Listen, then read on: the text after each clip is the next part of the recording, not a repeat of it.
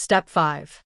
Applicants that are selected and determined eligible to participate in the SNRHA Affordable Housing Program will be sent an official offer letter offering the opportunity to reside in a specific unit at a SNRHA property that is vacant and available for rent. After you receive an offer letter confirming that your application is approved, it is our recommendation that you visit the property and view the offered rent unit. Applicants in this status will have a limited time to respond to the offer. Contact the property manager by phone or email as soon as possible to schedule an appointment to visit the property and make an informed decision about accepting the offer.